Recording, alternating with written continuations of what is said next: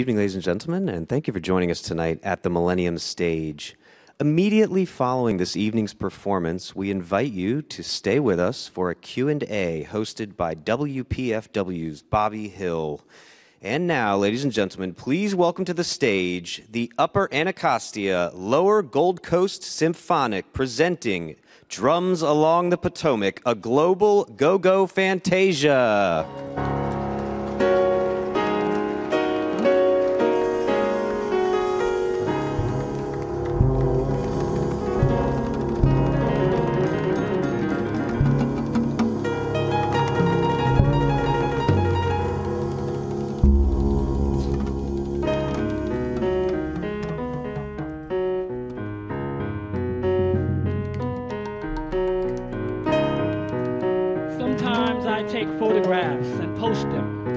Sometimes I write poems and publish them, but mostly I'm just someone who believes in keeping it real creative, and someone who believes that go-go culture should be expressed in multiple art forms that challenge and celebrate one another. It shouldn't matter that I used to play with Petworth, Band and Show, or that my first book of poems is called The Maverick Room, or that I am the only person to ever have a solo exhibition of go-go related photographs. I have done it all to be known as my own community self and to de-decorate intelligence, because wherever I go, everywhere I go, there I go, there I go, I go. As one of go-go's talking shoes, its traveling drum major of progressive resistance. Washington's famous humidity is not a result of the city being built on a swamp. The sweltering tension comes from the hot chop barbecue between local and federal interests. They eat on a hill. We beat on a river. They did not brand go-go violent to stop us from hurting ourselves, but to limit us to hurting and killing only ourselves, and to prevent us from organizing our guns and fists into proper forms of community self-offense and community self-defense. DC, by federal design and unconstitutionally so, exists to provide Washington with workers, cheap labor, the lowest lower class. That's how capital and so-called capital cities work. DC is a damaged colony, a colony that contains real ruthless punching, poverty, disease, miseducation, and every pocket has become a flurry of mismanaged counterpunching. It makes sense that the ideal foot fist, it makes sense, say it again, that the ideal foot fist was bravely marched the wrong punch right out of town, and punched the wrong march right out of town. A lot of percussion begins in confusion, and a lot of confusion ends in percussion.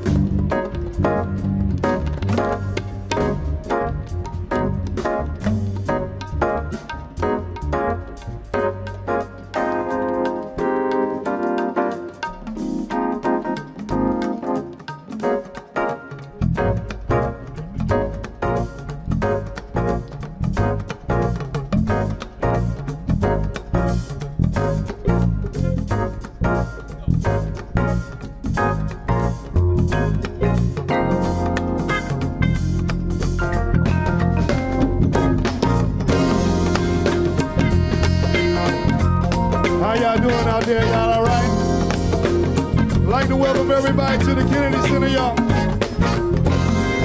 Washington, D.C., home of the politics, home of the Redskins, and home of go-go music, y'all.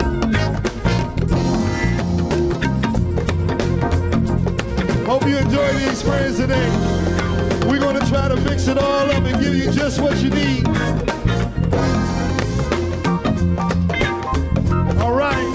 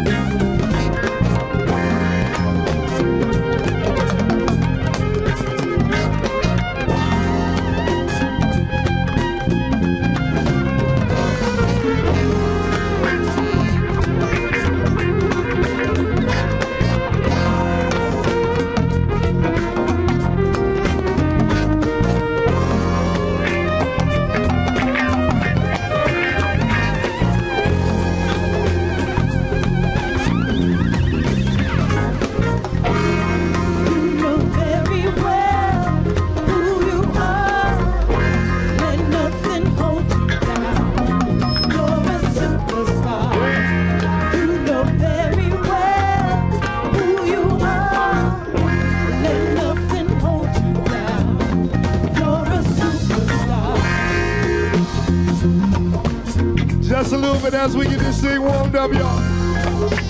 Special shot going out to my man, Dwayne Lee.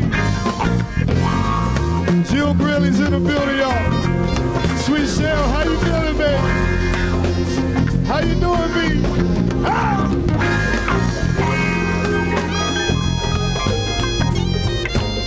Come on with it, Jill.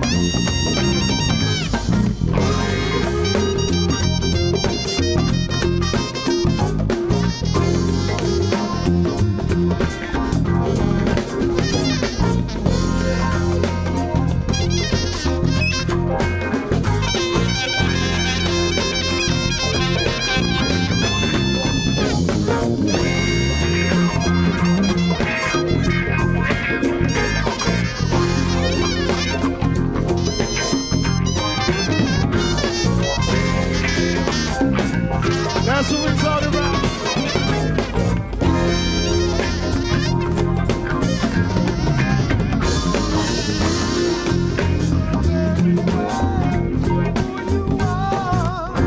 Let nothing hold you down. You're a superstar. You know very well who you are. Let nothing hold you down. To the bridge. You're a superstar. Come on.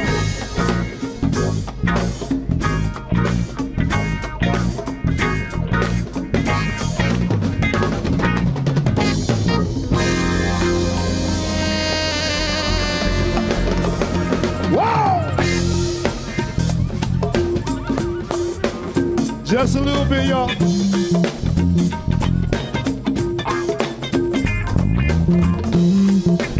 As we try to get this thing in perspective, y'all. Burnt Sugar, New York City. and Go-Go all meeting up at the same place at the same time, y'all. It's my man Go-Go Mickey, my man Kwick, and myself, D. Floyd.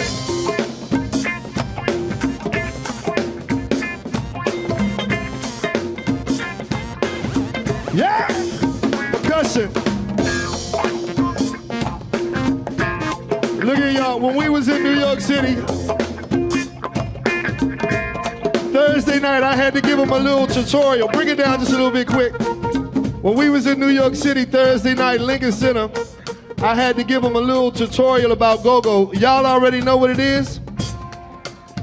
All right, I'm gonna give you just a little bit more. When Chuck Brown decided to put it all together, one of the things that was important to him was call and response. I said, y'all said, right? That's how y'all do it? That's what y'all know? That's one of the elements, and we're gonna try it right here. Y'all ready? Let me say, hey!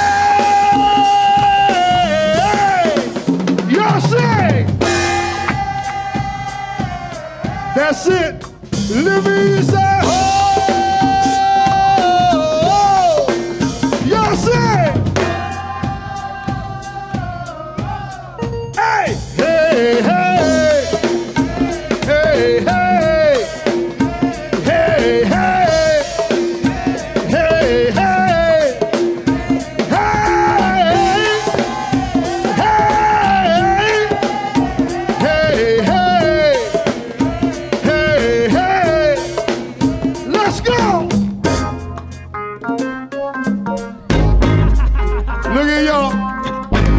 One of Go-Go's classics, we gonna try right here. Is that all right? Huh? You can dance if you wanna dance. One more time up. Come on. You all right? That's what we're talking about. Come on, come on. Yeah! Let's go! Let's go! Come on, come on!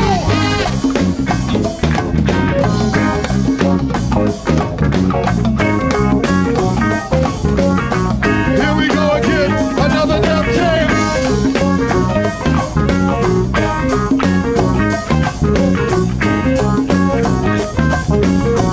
Hey, one more time. Leave them alone if they want to party, it's all right. Yeah. Here we go again, another damn jam. Yeah. Hey, I'm gonna make this one lock it in the pocket, lock it in the socket. Hey, you can't knock it. So here I come again, do the show again, do the show again, lock!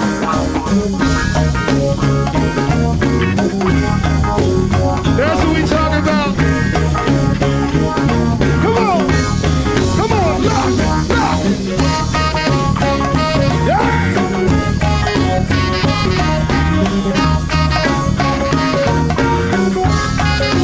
Lock, lock! Yeah!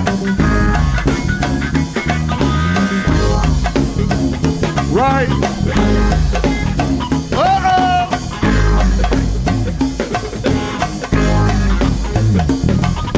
Oh, I feel it. Huh? I feel it. Huh? I love it. Huh? I feel it. Come on, lock it, lock it. Huh? I feel it. Huh? I love it. Huh? I feel it.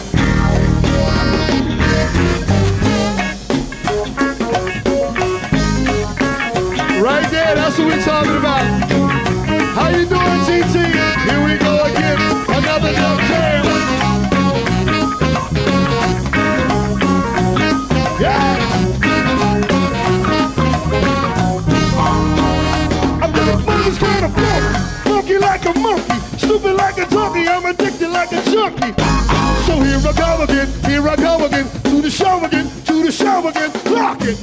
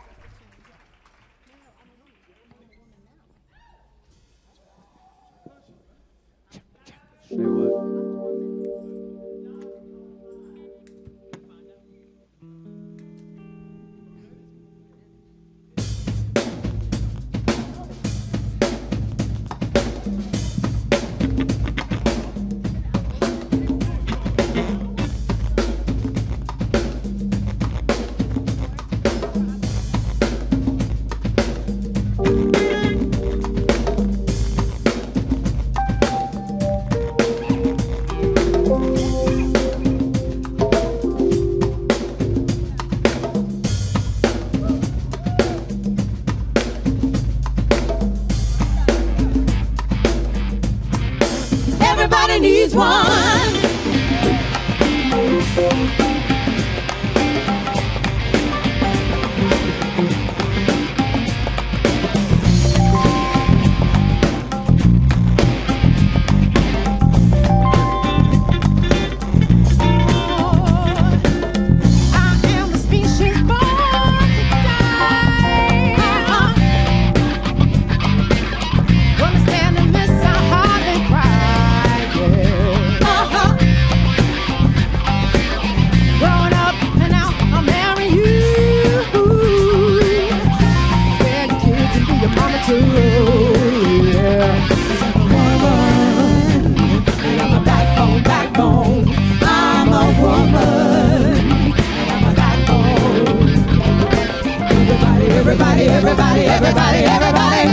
Everybody needs one.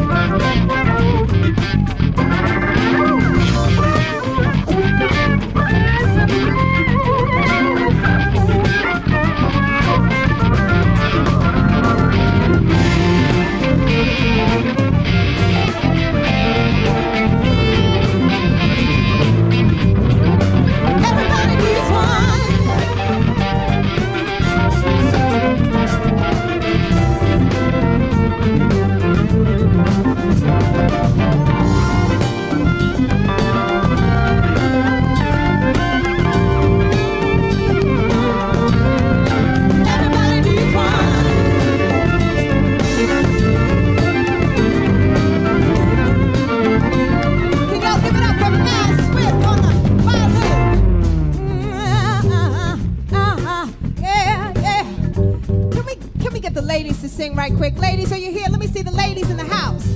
Oh, I can't hear you. I can't hear you. Ladies! Oh, yes. Sometimes we need to tell the gentlemen that they need us, right?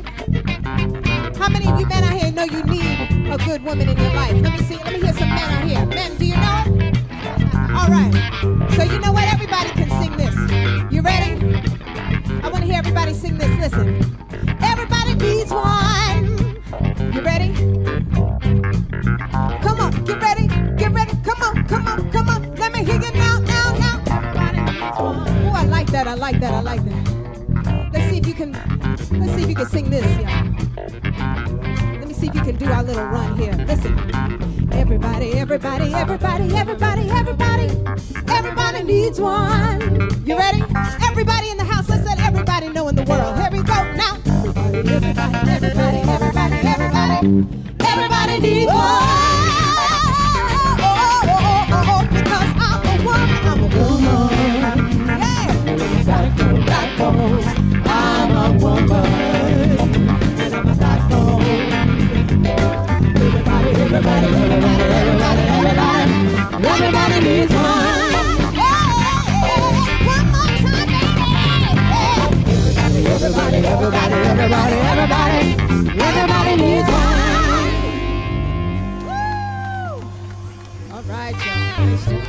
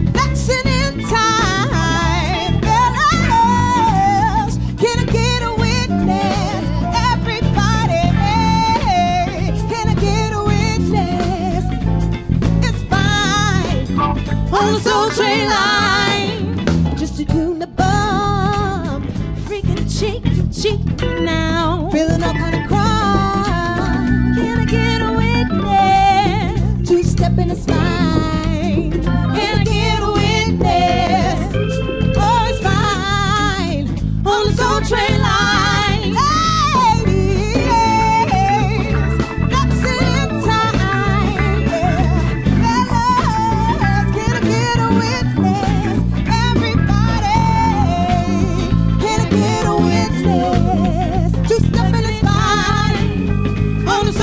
tree line.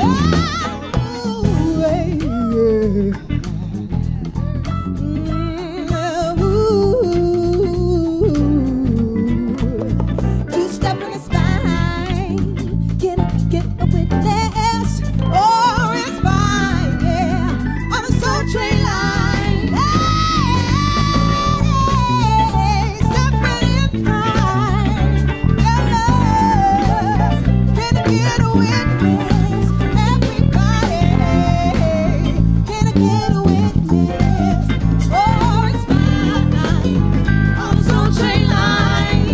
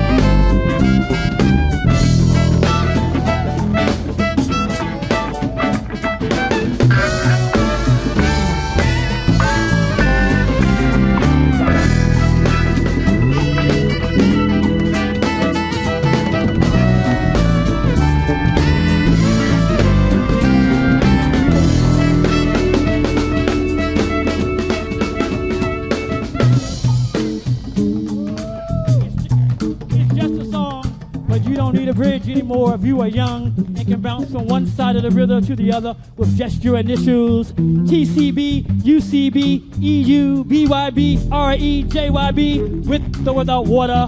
A river is just a groove, a permanent home rule.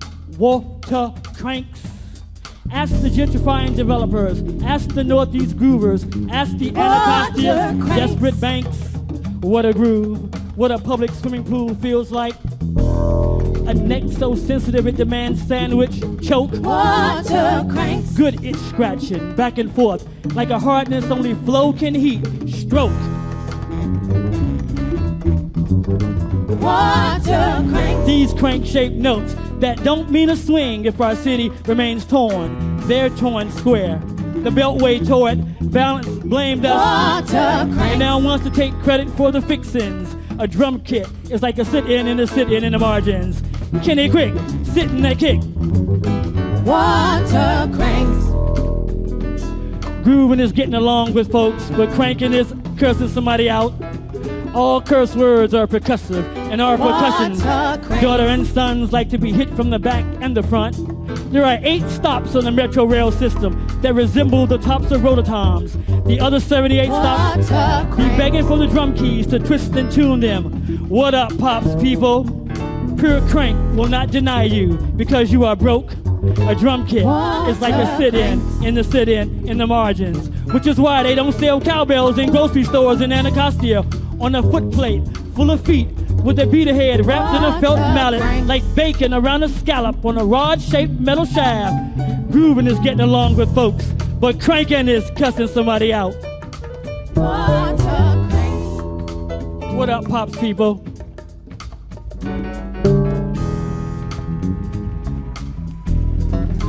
Water cranks. What up, pops people?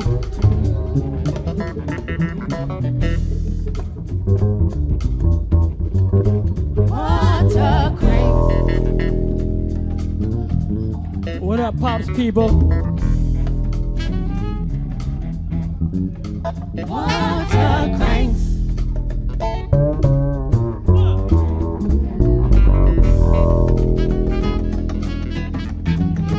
Water cranks. What up, pops people?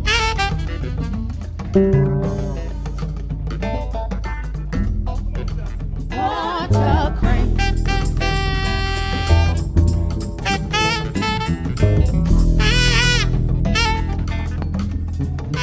Water cranks. What up, pops people?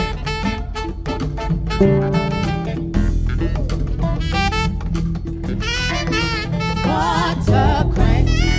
dedication going out to Fred Joyner.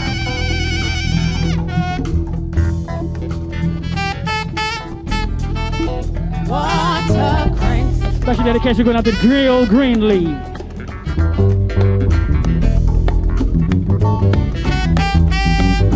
Water cranks.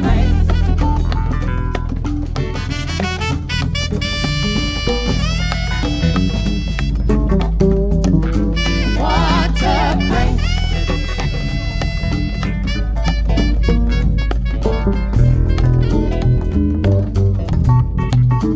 Water cranks.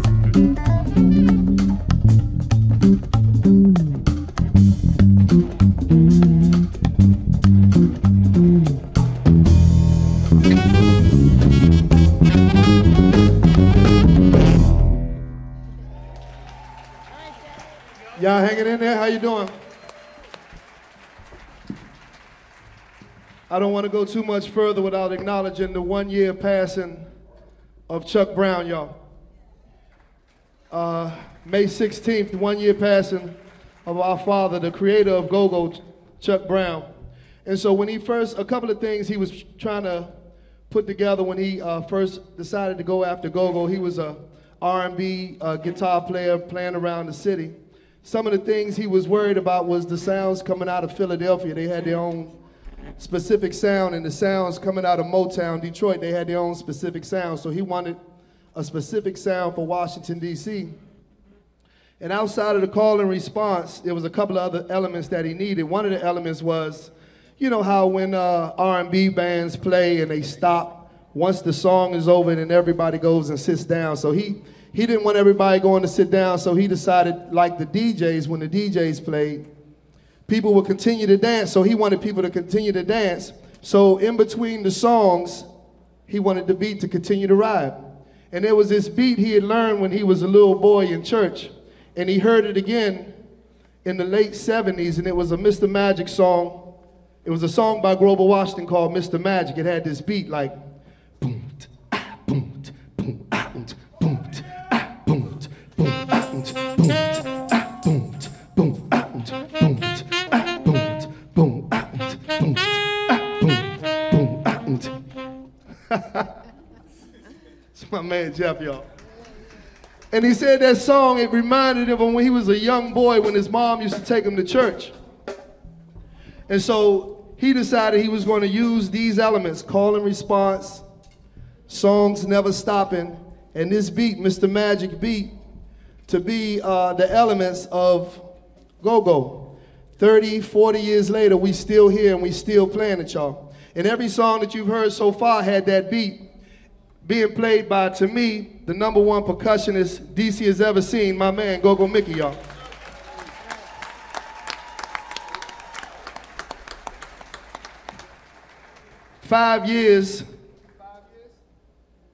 The last 5 years of Chuck Brown's life, this was his drummer, Kenny Kwick Gross.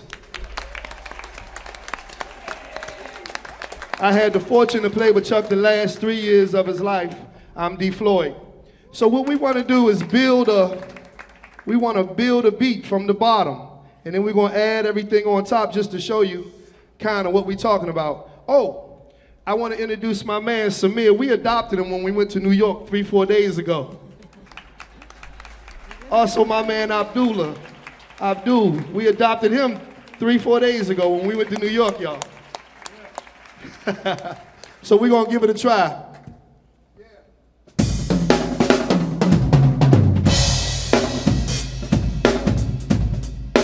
No, that's where I want to be, right there.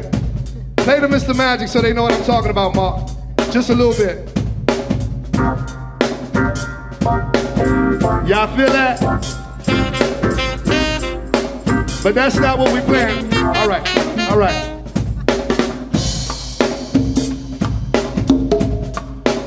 This is how we put it together, y'all. Each and every go-go band in DC, this is how they do it. This is how they put it together. One piece at a time. This is my man Go-Go Mickey right here, y'all.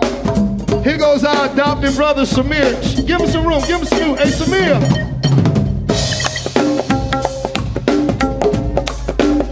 Y'all feel that? Turn these drums back here up.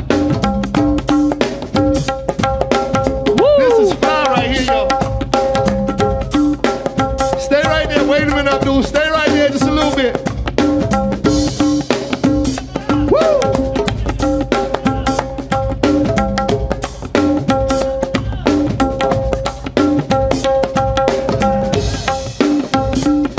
I'm gonna do this for you, Dwayne Lee. Where you at? This is what you never figured out. Hey, Ben, do a little bit, Ben.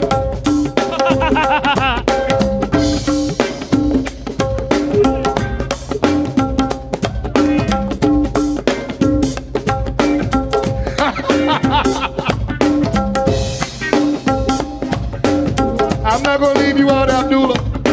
Yeah! Come on with it, Abdul.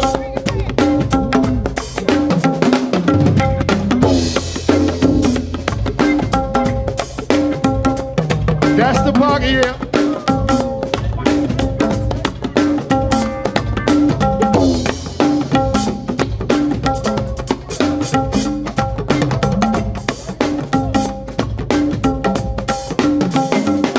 Hey, huh? Just what would you do for the money? Would you smuggle drugs for the money? Would you sell weed for the money? Hey, would you give me what I need for the money? Hey, huh? Just what would you do for the money? Would you dance on tables for the money? You need to check out how you living, love. And that's all from D. Floyd, it's alright. Hey, huh? Just what would you do for the money? Would you smuggle drugs for the money? Would you sell weed for the money? Hey, would you give me what I need for the money? Hey, honey, just what would you do for the money? Would you dance on tables for the money? You need to check out how you living, love. And that's all from D. Floyd, it's alright. Here's a story about a girl I know. I thought she was sweet, but society says a girl is a gold. Always got good grades in school. And mama was thinking that the title of the clothes she wore was cool. She always had a summer job. She married Mary, always kept them kids working, and the work wasn't hard. Still the family struggle for cash.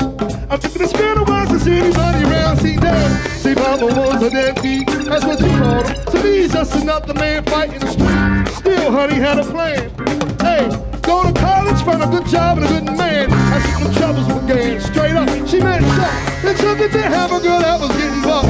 In other words, smuggle drugs. Got his bucket full of cash down the global. That's what he does.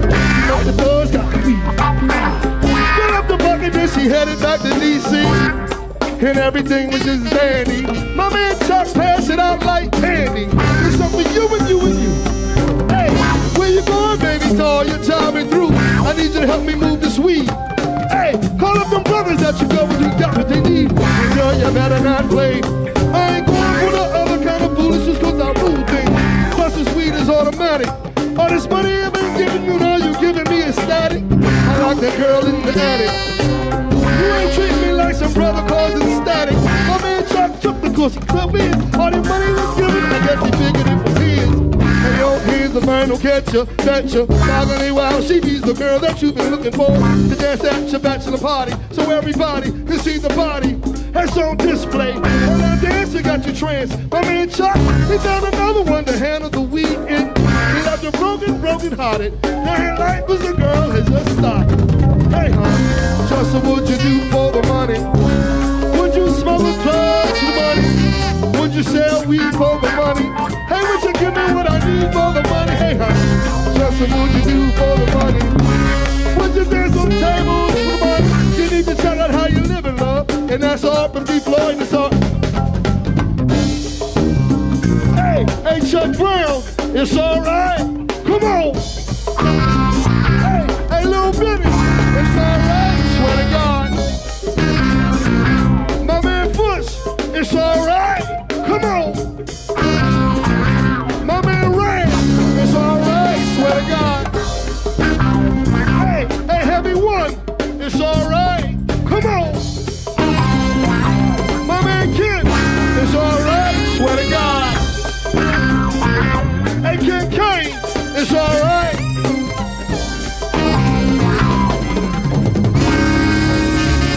It's alright. Swear to God. Chuck Brown, it's alright. Lil Benny, it's alright. Swear to God. Swear to God, it's alright.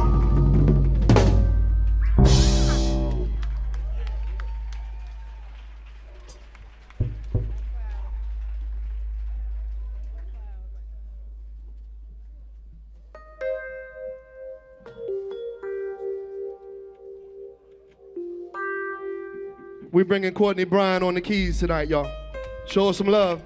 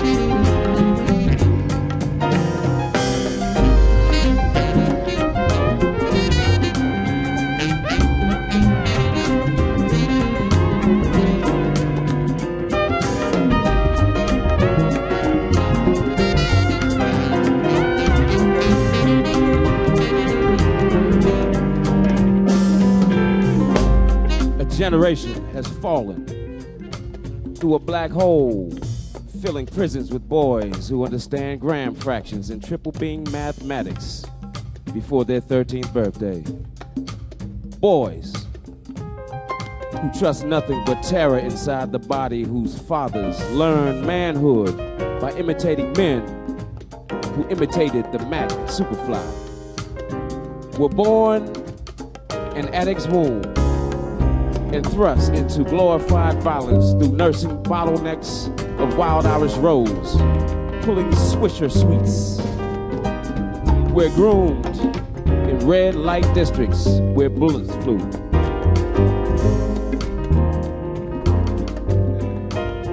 Check one, check two.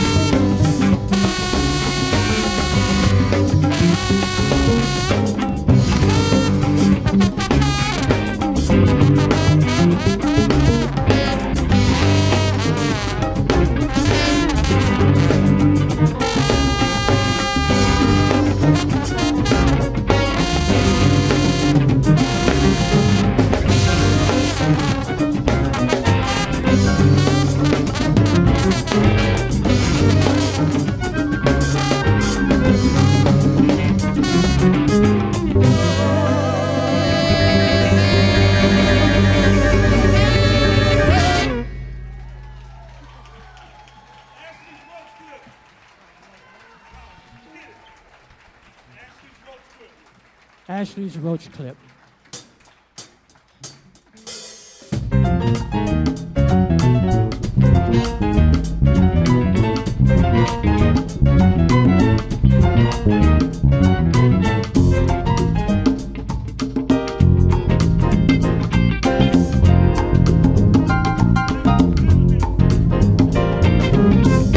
Before they were Chuck Brown and the Soul Searchers, they were just the Soul Searchers. And this song was written by Lloyd Pinchback, flute and saxophone player, in 1972 for the original Soul Searchers album, Salt of the Earth. It is the most sampled song in go-go history and one of the most sampled songs in hip-hop history. Ashley's Roach Clip. For all y'all who know what a Roach Clip is, raise your hands and nod your heads.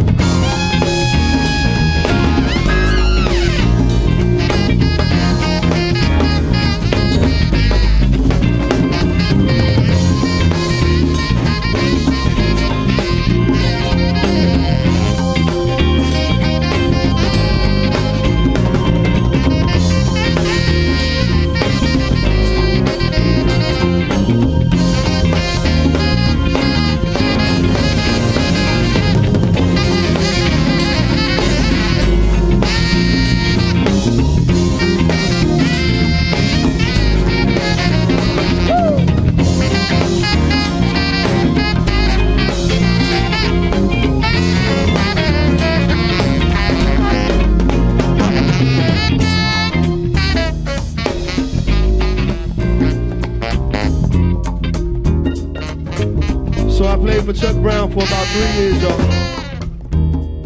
I remember the first week I played with Chuck Brown, we was at Blues Alley. We was upstairs in the dressing room, but the rest of the band hadn't gotten there yet. So I thought I was going to impress Chuck Brown with my little bit of Blues Alley history.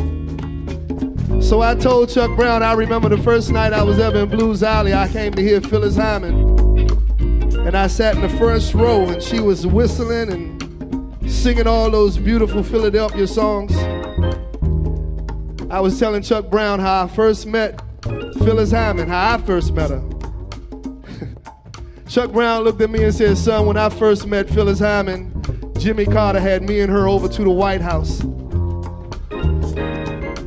No matter how many stories you got, Chuck Brown always had the biggest stories in the building, y'all. We're gonna miss you, Chuck Brown. Explosive posters lit at night. I see you followed your orders and bought your recorders.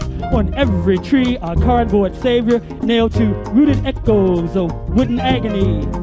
Sidewalks, graffiti with chalk silhouettes. Stank of murder, scabs of moonlight patch our wounded night. Cliff and Boo, Cliff came to boogie, wrapped in bandage blue. Pale morning wakes the day. Hey, give me the bridge, y'all. Give me the bridge, 9-9. Mute doses of evaporating darkness on the breath of DC potholes. Wind me up, Chuck. Say what?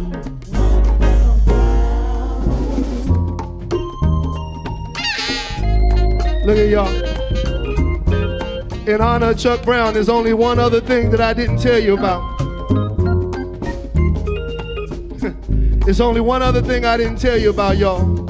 Let the drummer keep drumming now. My man Kwick. Wind me up, Chuck. Wind me down, brown. It's my man Kwick, he played with Chuck last 5 years, y'all.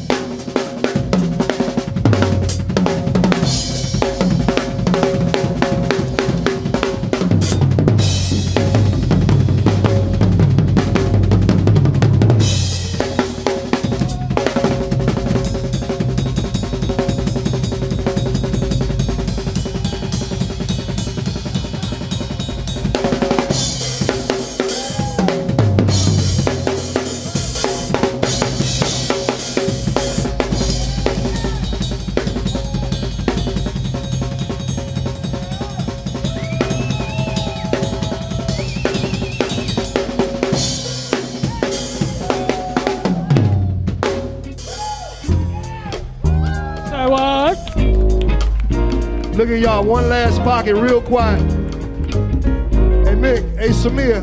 Shh.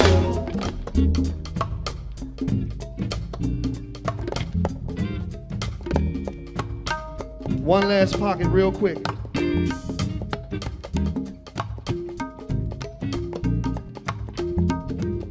Hold the music, I want to hear Samir. Samir, Mickey, and Kwick.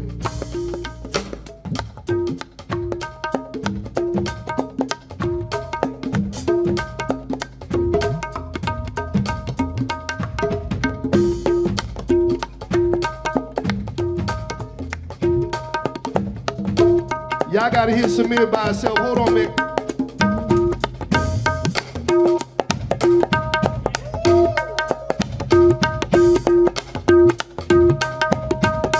Y'all feel that?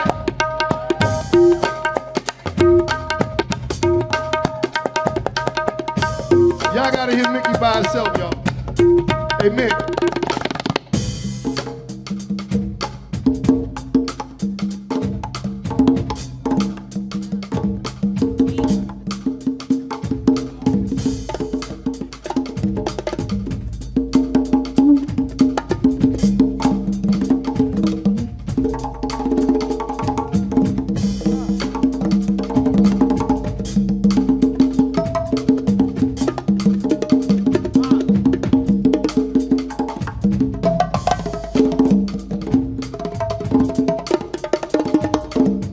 My man Go-Go Mickey, y'all. One last before we go. My brother Abdul, you gotta hear him by himself, y'all.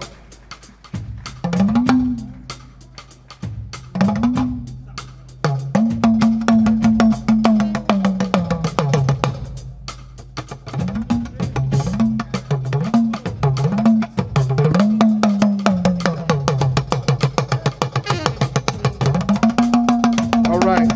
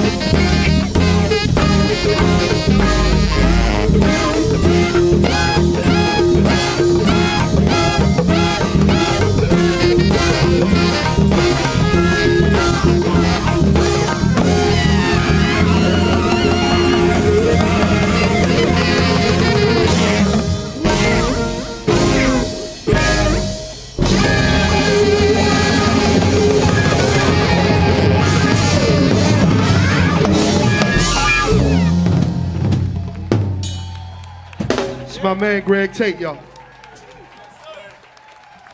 D. Floyd, Go-Go Mickey, Abdul Maduk, Samir on tabla, Ben Tyree on guitar, Jared Nickerson on the bass, DJ F. Smith on saxophone, Luke Bond on trombone, Jason on bass, Thomas Sayers Ellis on poetry and photography, Maz Swift on violin, Mark Carey on keyboards, Mia Pace on vocals, Lisala Beatty on vocals, Courtney Bryan on keyboards, my man Kwick on the drums. This has been the Upper Anacostia Lower Gold Coast Symphonic coming to you live from the Kennedy Center. Thank you.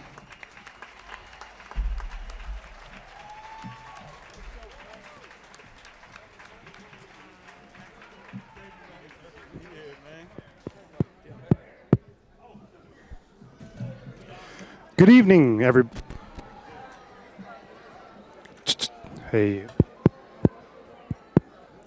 Good evening, everyone. Thank you so much for joining us tonight. We'd like to invite everybody to stick around if you would. We're having a question and answer session coming up here in just a few minutes with WPFW's Bobby Hill. So if you are getting up to leave, that's fine. If there's some empty seats, please come down and fill them if you'd like. And we'll be starting in just a few minutes here. Thank you so much.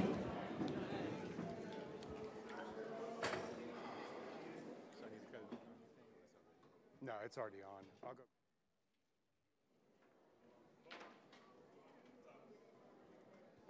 Josh, can you hand me that wireless, please? Sorry.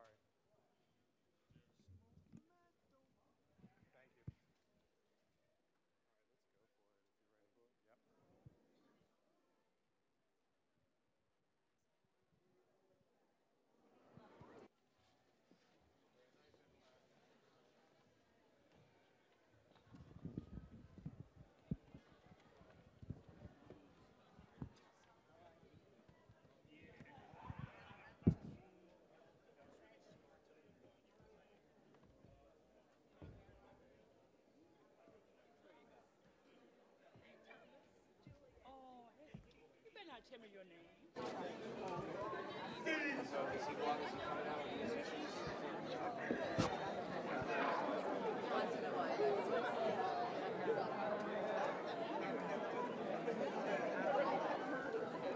Yeah.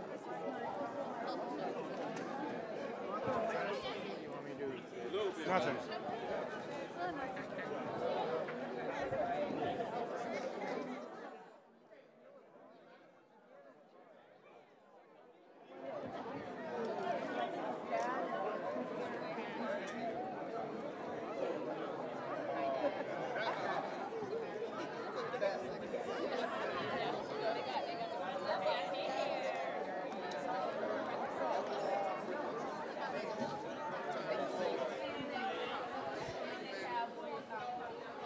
So, Bobby, I have this mic. If you want to open it up to the public at all, I'm standing right here. I'll go out. Okay, thank you.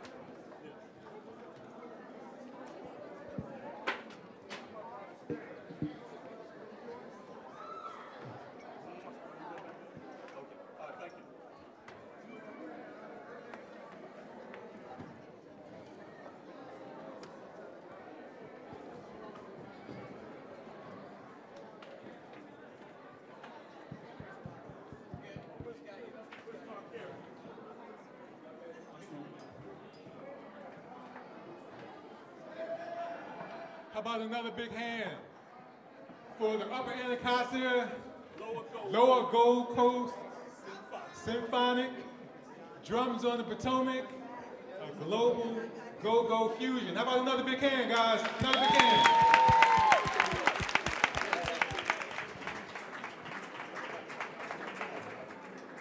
And I'm Bobby Hill with WPFW Radio. It's a pleasure to be here and get a chance to talk to these great guys.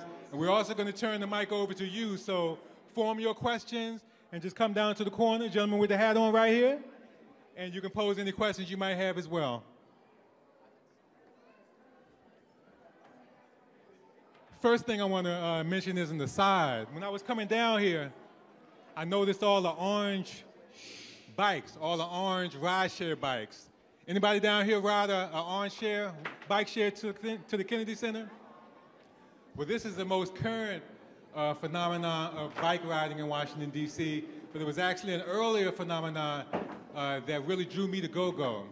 I grew up on 14th and Upshur, and any given day during the summer, you could see crews of bikers riding down the street in their 10-speed with their flags, and they'd be blowing their whistles, and that whistle, blowing the whistle, was a Chuck Brown song. Chuck was really influenced by that vibe, and that vibe influenced Chuck. So there's a long history with this music. One of the things that I heard Thomas say at the beginning when he was setting up this piece was that he was trying to create a global, let me get the exact words, trying to present go-go culture in multiple platforms. Anyone want to talk about some of the platforms you were trying to show through this presentation? Well, and this is Greg Tate. Well, I mean, I think first thing to be recognized is this is really 3 bands in one. Mm-hmm. You know, Mark and I, as DC veterans, residents, exiles, what have you, we've been talking for about 3 years about wanting to do some kind of project that honored the music in New York, kind of brought go-go to the fore and combined it with the things we were doing. And we finally hit upon a concept and combinations of things we wanted to work with in terms of working with DC poets. You didn't get to hear all the work.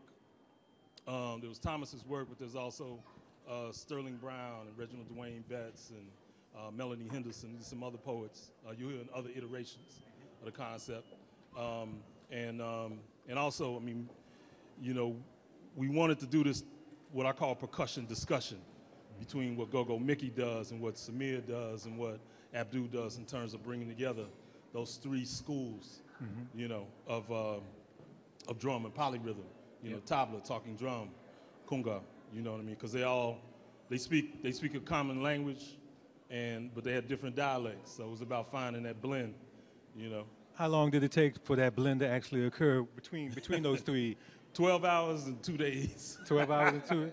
And not the full ensemble, I mean, particularly the drum aspect of it. Yeah, I mean, it all happened at once. Okay, I mean, that's the way, you know, you just get used to kind of having to hit it like that in New York. I mean, that's what, in a lot of ways, that's New York musicians' claim to fame. It's like, you give them the music on Tuesday, they've learned your whole set by the first rehearsal on Thursday. Mm-hmm. You know what I mean? So, but then, you know, it was about just coming together, finding that connection as people and as players, you know, through the compositions, you know, because it was some of everybody represented up here. Some of, you know, music, you know, Kwick and D. Floyd and Mickey had developed with Rare Essence, mm-hmm. Mark's composition, some Burnt Sugar things, Courtney's original composition, which was a commission mm-hmm. for this project. Much history. I think, Thomas, you can. You know, and I also wanted to say that, piggybacking that the whole idea of global symphonic, right, is that, you know, go-go has been sort of crippled by outsiders and certain insiders pestering and pressuring it with the quote-unquote notion of going national. But there's nothing more national than being born and raised in D.C. So in that way, go-go is already global and national, because everyone comes here. And I think that what this exchange, especially between the percussionists and the entire band, proves is that it already exists. It just hasn't had the other art forms come out and speak for it. You know, painting, theater, poetry, and all those kinds of things. And that's starting to happen. And I think that's one of the things that this is a testament to. It's happening in many places, not just in D.C., for go-go. And I'm probably just a small example of that work. Well, this is the only place where the drums along the Potomac really is truthfully happening, because we got the Potomac right here, as you guys all know. A river's a river. But I wanted to ask, we have the tablas from India, the talking drum from Senegal. Are there any plans to also take this music to those places as well? Oh man, you know, we're half band, we'll travel. Who's sending us the plane tickets? We're there. Whoever can commission it can make it happen. All right. Bobby, I have a question down there. Hi, I'm D. Floyd's sister, Bianca, and it's really been a pleasure for me to hear you guys. Because for us, I think you kind of bridged the generation gap. I'm a 60s, 70s generation person. And I had memories of Sun Ra and Sly Stone and Mother's Finest. And I remember taking Donna with us to hear Stevie Wonder when they used to do Human Kindness Day, and it got a little crazy. But so, I wanted to know if someone could speak to that issue. I mean, Chuck Brown, I remember when it was Chuck Brown and Soul Searchers and the Matadors and those guys playing in D.C. So can you talk a little bit about that? When you say talk a little bit about it, just talk about... Generation. Oh. It's to me, for me personally, it was bridging two generations. Donnell's my younger brother, and he's playing go-go. And I remember when he was growing up, like, we used to kind of, because we were Sly Stone and we were Sun Ra and we were Miles. So I think you've put that all together, and I just want to know if anybody's old enough, maybe, to speak to that, or maybe Donnell can speak to it. Well, to me, I think that go-go has so many different forms and shapes and colors, and it's really, that's what I was trying to say when we built the song, that the foundation is always the drums and the congas. And so Backyard would put rap on top of it. Chuck Brown would put a jazz classic on top of it. Raresons would put an R&B song on top of it.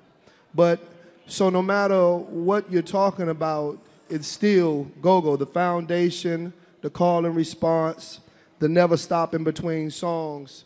So that's why it's been able to last generation after generation, because the foundation is always there. You can't build it from the roof. It has to start from the foundation. It's always been the percussion. One of the things you hear about hip-hop, they refer to the phrase parks and backyards in terms of where it's performed, where it's played.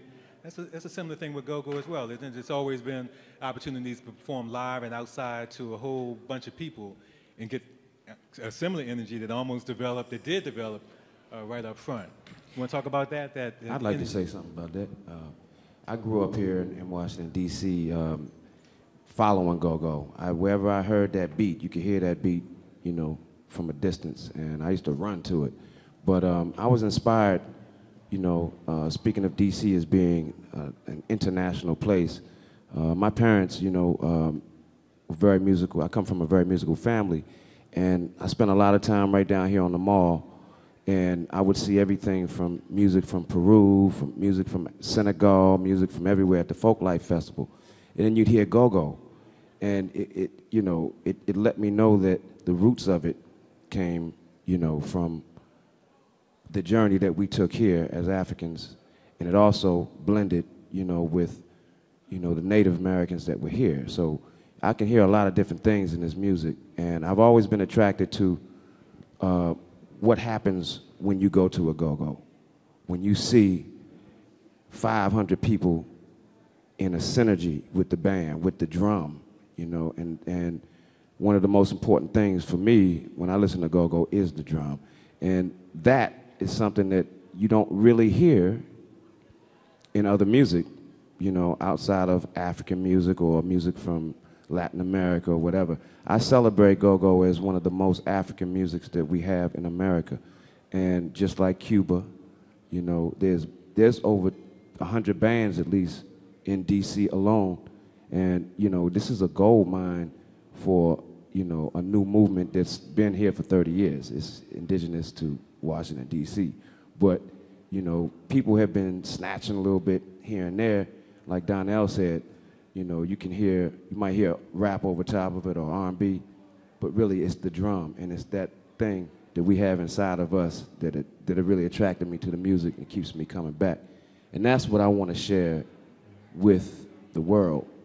And that's why I'm really proud to have Donnell Floyd, Go-Go Mickey, and Kwick, and these gentlemen on stage, and as a part of this, because when Greg and I first talked about it, I was trying to imagine how I'm going to get these cats out of D.C., because they work 5-6 nights a week, so here we are.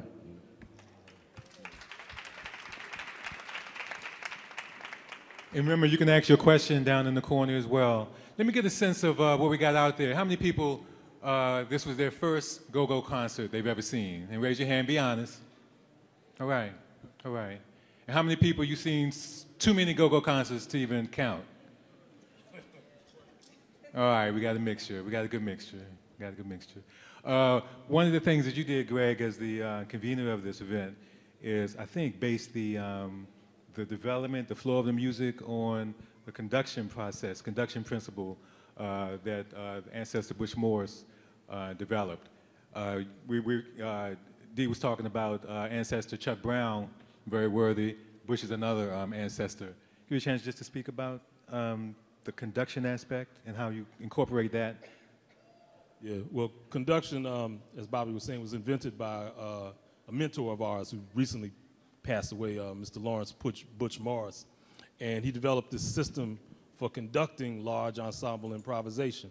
And he invented about 25 different cues that allow you to completely rearrange, reorchestrate, redirect the music in real time with live musicians. And musicians playing any kind of instrument. Musicians who don't even speak the same language. As long as they know what the cues mean, they're speaking the same language. You know, they're speaking a language in time and space and improvisational creativity.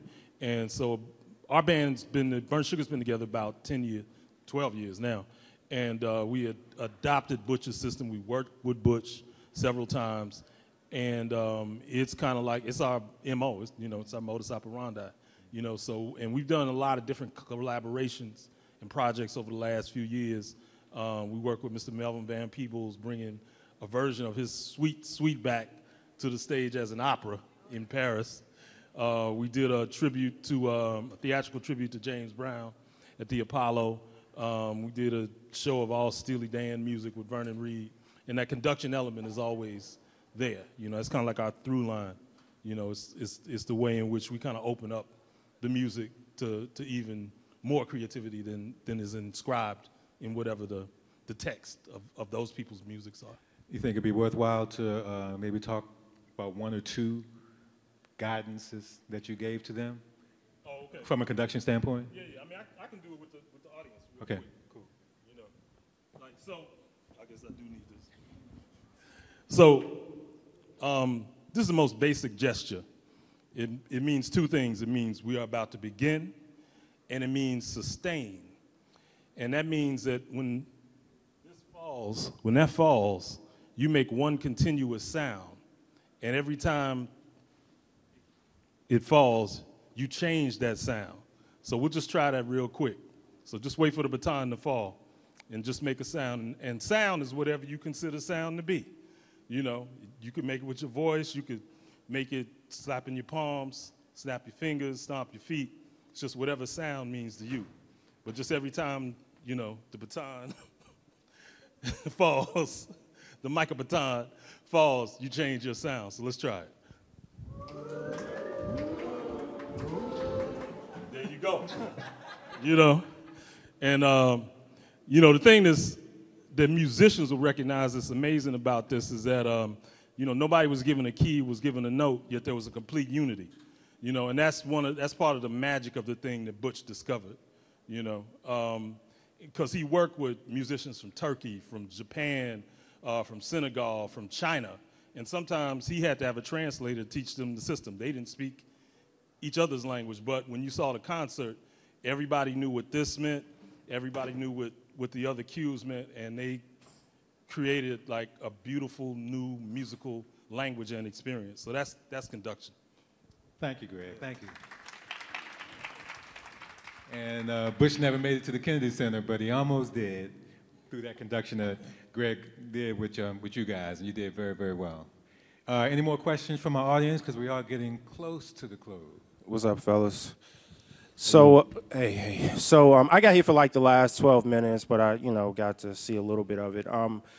When I initially came, because I knew you were doing the thing with Burnt Sugar, and I know they have this background of like experimental, avant-garde kind of sounds, I thought, well, maybe it'll be a merger of that. I didn't know, but it was cool regardless. You kind of hit the sort of like Chuck Brown swing, like kind of like staple swing. So mine is sort of like a two-part question based on that. One, do you think that there is room within go-go for like avant-garde sounds, experimentation, or is go-go so rooted in a certain type of pocket that it has to be that no matter what? And then secondly, I'm from DC, so I've been around like when we dance go-go like in the gym from the Chuck Brown days all the way up to like backyard days. And I've been seeing a lot of these new bands, these younger bands, who are almost taking go-go in sort of like a punk kind of direction. It's more aggressive, it's getting louder, it's even more minimal. So what do you guys think about that just in general, like experimentation, the future of go-go, what kind of shapes are, possible? Thanks. So I think that go-go can be anything, again, as long as the percussion is underneath, and Burnt Sugar just proved that. We were together 2 days in New York, and the next day we were in the Lincoln Center, and 3 days after that we were in the Kennedy Center. But long as, no matter what the song was, the go-go was underneath. There was 5 songs from Mark Curry's camp, which is indigenous people, 5 songs from Burnt Sugar's camp, and then 3 or 4 songs from us. About bounce beat, what you're referring to, I might be a little different about this, because I kind of feel when there has been enough change in a genre, then it becomes something else. Like Chuck Brown was an R&B artist, but when he tinkered with it enough, it became go-go. In my opinion, and I don't know, just my opinion, bounce beat has changed things enough to now, to me, that's bounce beat, not go-go. Let me jump on that too. Now you have to understand, you're talking to people of a certain age up here, right? And that go-go exists, or is only a certain amount of years old. And I'm a big fan, like Donnell Floyd, I think I know for a fact is, of the golden age of go-go. And Donnell is one of those people who came through in the golden age and has transitioned over into this age, into grown and sexy, etc., and thriving now. But if you think about the quote-unquote basic go-go pocket, which is the thing we're talking about, that comes from someplace else anyway, but now has been added more definition to it, that's still embryonic in a way. We say go-go's been around 30 years, 40 years, but that's no time when you talk about folk art and folk expression. The people who make go-go, the poor people who began in this city in the D.C. public schools, who had a certain kind of education, a certain kind of musical training, and their art goes as their lives go. So when you ask the question about can go-go, can that pocket change? I think, of course, it can change, but it will only go as the people's lives go and their social interactions go and as they bring more types of behavior and sound and noise. Because we're ultimately not talking about genre, we're talking about black noise. And that's what D. Floyd's sister's question. Black noise stays open beyond genre. Like these things can connect because black noise, blues, jazz, the changing same, all that, leaves a window for the next thing. And then the next thing comes along. So when you say it sounds punk, that's because you're limited to the reference of punk. That sound is way before punk. That hi-hat jumping up and down, you can hear that in some of the stuff that Motown got rid of. Church. Some of the church, the sanctified church. It comes back now as bounce because we live in the Trinity package, make something, name it, commodity age. But it's still something that was around forever. So here come the kids now. Now, I'm a golden age person, so I would say, yeah, it's taking its own branch, and I'm gonna let it name itself. But the problem is that there's a riot going on in that. That shit sounds. You remember when the first time you heard Public Enemy? It's like cops was coming and somebody was chasing you, and it was an alarm. That's that go-go. They upset. The Rototom said, "Fuck the Congos, it's our turn." They losing it, and anybody leave talking no more. They jumping around, they ain't listening to their mamas and daddies. They pants down to their ankles. But they your kids, not brothers. I'm just saying. It might give it a chance, and it's up to you to do the next thing, but it's still black noise, no matter what we call it. And we got to resist those categories, even though they're beautiful, right? Right. Yeah, well, I think Mark would second me on this, but we're trying to get his avant-garde, this go-go, man, because what made me want to do this project was going on YouTube and just, because I left D.C. 82. I kind of kept up with where the music was through my nephews till they graduated from college in the 90s, for real. So I caught up on kind of the last 12, 13 years, or, the last of the 90s, really, on YouTube. And I saw Mickey, I saw my man Smoke from the Northeast Groovers, and I was listening to the way they were improvising and the way they were using sonic effects you know, and the language they had developed in terms of sound and in terms of rhythm is like, if you want to talk about avant-garde, being ahead of like where everybody else is in music, nobody else on the planet is doing what these cats are doing with the congas. They've turned the congas into a new instrument, which is what I know from, you know, from Mingus talking about that's what jazz musicians did, you know, with all the instruments of the orchestra. They created new instruments from the old. They've done this with percussion, you know, and so we're following them. But in terms of what we do, you know, if you'd heard the really, not just the complete concert tonight, but all the music we developed, you would have heard like all the flavors, you know what I mean? And still with that pulse and that groove and that connection, you know, being established and made, that the call and response was all there, you know. So, you know, I mean, you know, music is water. It's fluid. It's so fluid. It can go, you know, in any direction and into any tributary, you know what I mean? And they all draw from one another. And the thing that I love about what we do, what we've been able to do with these guys is that, you know, you take the foundation of this language we speak. And George Clinton said something once. He said basically, he said, as long as you got the funk together, you can put whatever kind of meta foolishness on top of it you want to, you know. So, you know, there's no way in the world I would ever consider go-go limited, because that would be saying African language of the drums is limited. We know it's unlimited. Rhythm is unlimited.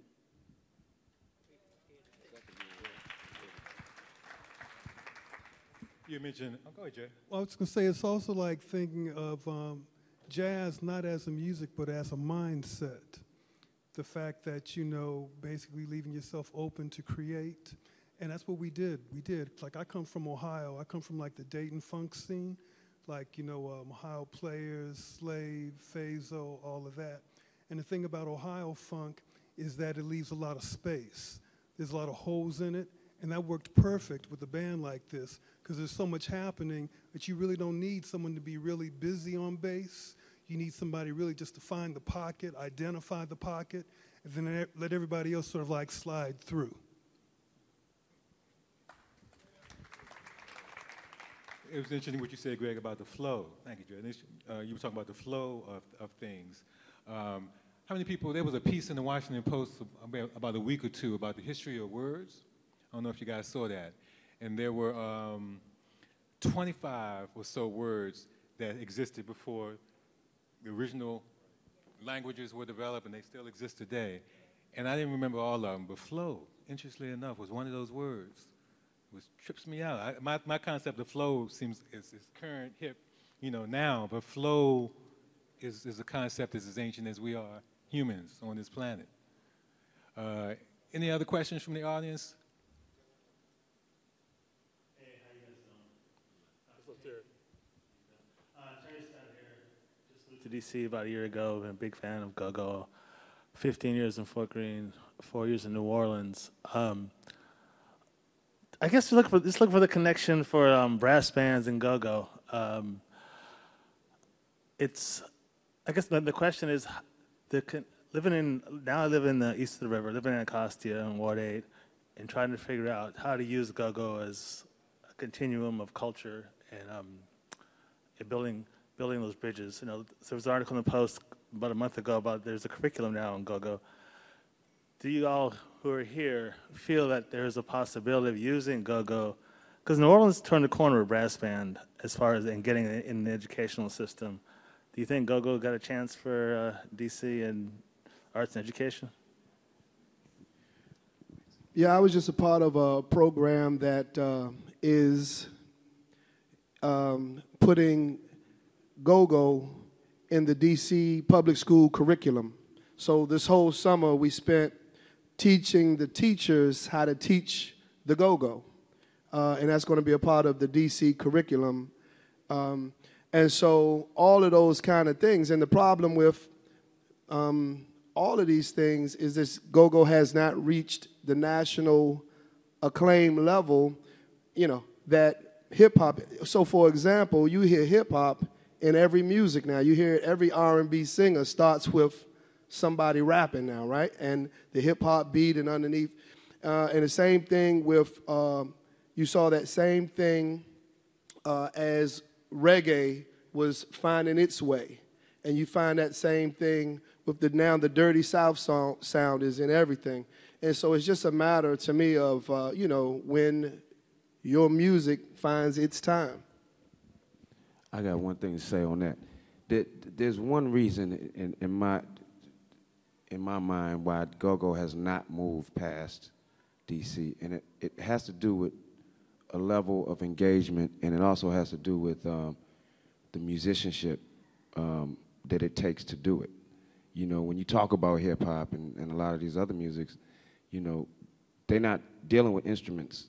They're sampling instruments. So we grew up with instruments. Fortunately, we had Mayor Berry. We had programs, and hey, big ups to Mayor Berry, man. I'm gonna tell you right now, we had Let 'Em Play. That's where I met Ron Sutton Jr. He showed me my first chords on the piano. I mean, I met Nat Turner, Mary Jefferson, Maria Sanchez, all these beautiful people who were there to support musicians coming up. So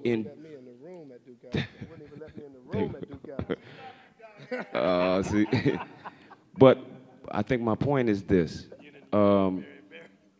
We here in DC, fortunately, have been exposed to something that other people around this beautiful country have not. And that's the thing that keeps it from going beyond that. For some reason, people cannot lock into the rhythm.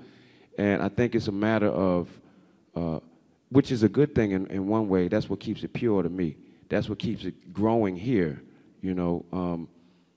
Once everybody gets a hold of it, then it's actually it becomes defined. I don't think it's as defined as hip-hop is, or, you know, things like that. So what I mean is that when the musicianship level comes up in these other areas and people do want to get into go-go, they'll have to kind of either come here or be exposed to someone who knows the rhythm. So unless you can learn it in a program, I don't know how you're going to get it. So that's what I got to say about that. And let me add to that brother's question about curriculum, because I'm a writer. When I grew up in DC public schools, Dunbar, Francis, all that. And I was bored out of my mind in all my literature courses, my typing class, everything. Because I belonged to the golden age of go-go, and I couldn't wait to get out that night and get the band practice, and that pocket was in my head, the different versions of that pocket. I became one of those people who photographed in my mind sonically what it looked like and what it sounded like. So I knew immediately, quickly, the difference between the bust and loose beat, rare sentences one-on-one, EU's beat, or Robert Town solo for the bud, etc. So I started to categorize the different patterns and the different gears of the pocket. So that's why I can see the evolution to bounce. But if you think about those things, if you hear go-go and don't just listen to what they're saying, or that you can't enter the song or you don't like what they're saying, but listen to what's beneath it, that conversation between the drummer, the conga player, the cowbell, Donnell and them, Chuck called it locking, but it's a discussion, like Greg said. It's a discussion. And if you listen to the various modes and gears of that, and you start to think about grammar, and that thing I hated in high school, conjugating sentences and conjugating verbs, drums, always the subject. Congas, always the verb. We can go through the whole band. And if we could take that thing, pull it apart, and give it to those individuals in the classroom as that, because everybody born in D.C. today can go outside right now and step into that, or whatever that beat is. You ain't got to teach that. And it happens in Dickens, it happens in Hemingway, it happens in Ralph Ellison, because it's language. It was the best of the worlds, it was the world. So it's the same thing. So it's your job, though, as a teacher, to listen to them, to go in there and bring it out. Not their job to, and that's one of the problems. But you, new man from New Orleans, you got your work cut out, baby. But I'm going to say something about this man here, Thomas Sayers Ellis. I've known Thomas a long time, but when first meeting we had to talk about this project, he gave me a 100-page manifesto of notes, just like what he just dropped, called Crank-Shaped Notes. And I can't wait for him to publish it, because I really feel that, like, in academia, you always need a text. He's giving us the text. Shout out to Jill Greenlee, who brought a Facebook page so I could do that. We got down and made it happen. They crazy, but we love you. All exceptional artists, these 5, the other 13 that you saw before. Please give it up for Thomas Sayers Elliott. D. Floyd, Mark Carey, Greg Tate, Jared Nickerson just went out. Jared Nickerson. And we thank you all. We thank you all. And the Kennedy Center for making this happen.